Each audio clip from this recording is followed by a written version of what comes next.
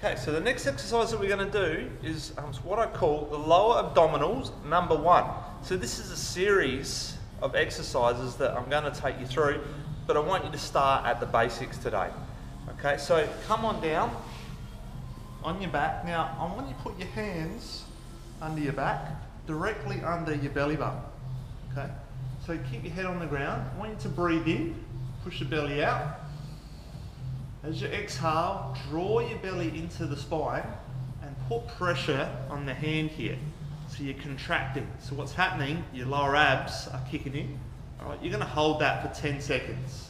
8, 7, 6, 5, 4, 3, 2, 1. Breathe in. Exhale.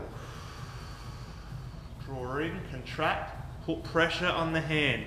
Okay, it's not super hard pressure, because generally it's what you find if you're going too hard, you're doing this, you're picking up, you're pushing through your feet.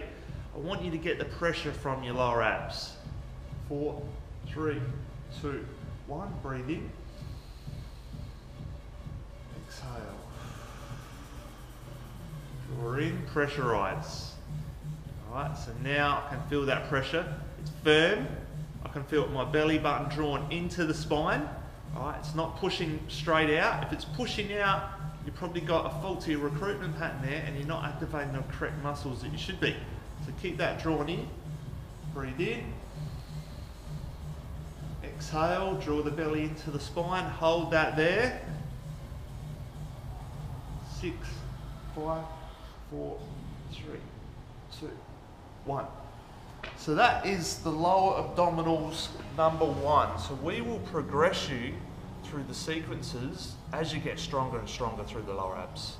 Alright, so I want you to do 10-second contractions. Start with 5 sets, but start progressing up to 10 sets eventually.